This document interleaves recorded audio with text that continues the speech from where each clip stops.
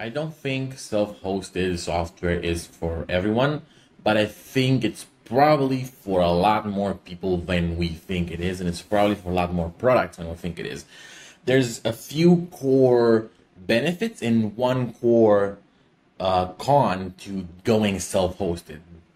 Part of the core benefits, privacy is baked in. You own the servers, you own the data, nobody touches them except you. This is great if you care about privacy. This is great if you care about compliance. The second big benefit is that pricing is simple, usually cheaper too, right? So if you go for the SaaS model, the customer will end up paying if they use the software for years and years and years. And truth be told, after a year or two or three, you should probably own that shit by now. This is a quote from somebody really smart. But yeah, you should probably own that shit by now. Why do you have to pay for another 2 years? You've already paid for 3 years. Isn't that enough?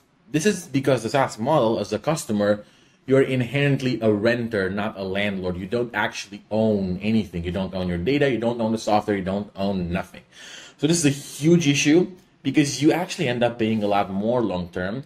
And even worse than that is that, again, you don't own the software, which means if they want to change the product or the software in any sort of way, you don't have a say in that. You cannot revert back to the old version if you don't like the new version.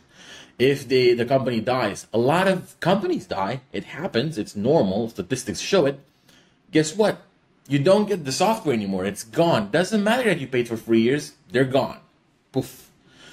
Those are a few big problems that self-hosted software solves. The one problem that self-hosted software comes with is that you do have to host it, right?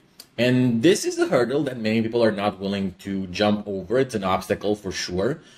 I think in 2024, and it's been proven by many other companies and people, self-hosting is easier than ever. And this is what I'm trying to do with my companies. I'm trying to push for this idea and I'm trying to make it as easy as possible.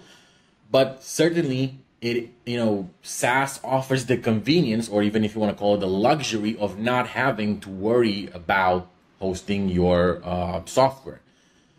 As I said earlier, though, this convenience comes at a cost. You don't own anything.